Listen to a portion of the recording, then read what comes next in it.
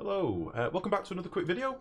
Today it's going to be something I was meant to actually do a video on about a week ago and I completely got sidetracked. But today we're going to be looking at water cooling. It seems to be a very popular thread on the forums and stuff at the moment. A lot of people are trying to cool down water for crops in the new agricultural upgrade because food has become such a bigger importance in the game.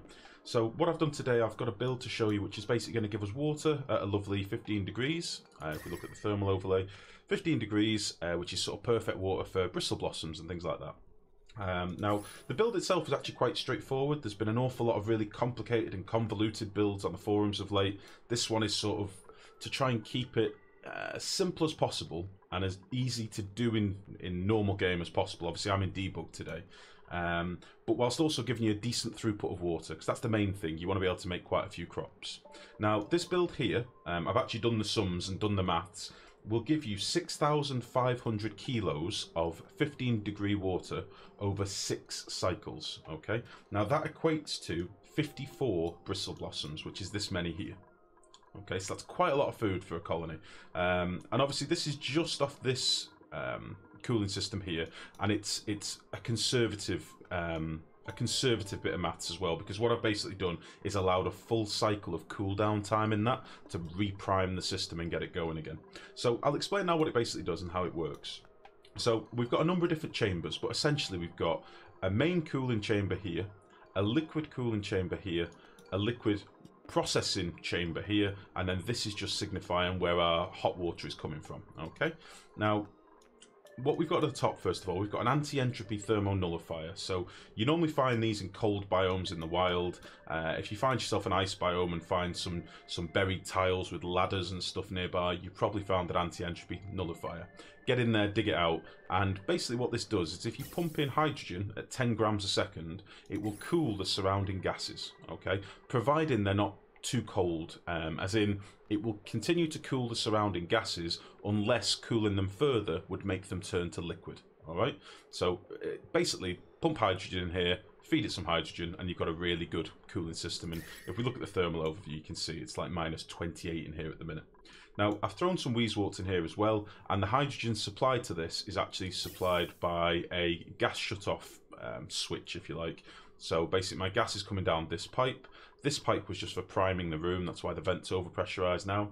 But the gas comes down this pipe, hits the gas shutoff, and providing this switch is basically governing, as long as it's above minus 60, yeah, as long as it's above minus 60, keep giving this hydrogen, okay? And it'll keep feeding hydrogen into here and keep cooling the room down. Now underneath that we have some metal tiles and then an airlock in between. This is to cool our oil that our aqua tuner is sat in. Okay, so we have an aqua tuner here that's actually going to be processing our water for this build, and this liquid that the aqua tuner is sat in needs to be cooled, and that's controlled by this switch here, which basically says if you are above 20 degrees, close this door, which is what it's doing at the minute because this oil is at like 74 degrees. Okay, this cools our aqua tuner down. Now our liquid is actually being fed from this bottom tank, as I say, and that's coming in as hot geyser water, essentially. It's coming in as very toasty water. That water goes through a pipe up here, which I've done in a different colour so you can see, and just basically gets fed into the room through this vent here. Okay, this vent is also a merging point for the rest of the liquid, so all liquid gets fed in through this vent.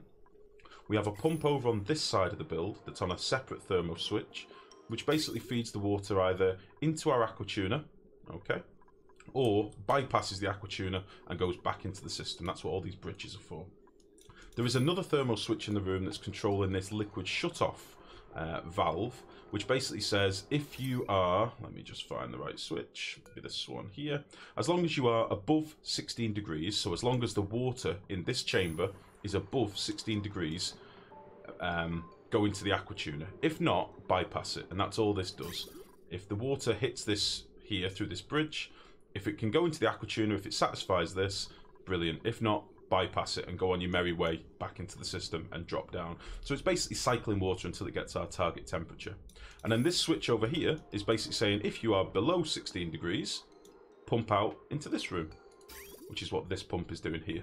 and that is where we collect our finished water. You could have a little holding tank somewhere that will collect that for you, and then when you need it, you can feed it into your plants. Simple as that.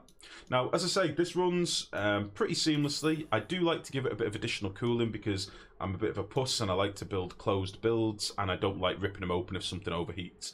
So I would say err to the side of caution. Run this at a rate of 6,500 over 6 cycles, and that'll give you this many plants, which is 54 bristle blossoms.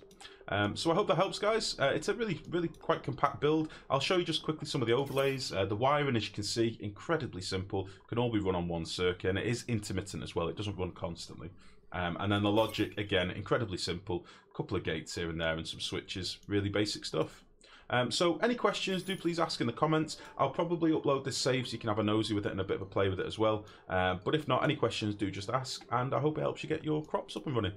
Much love as ever. Thank you very much. Take care. Bye.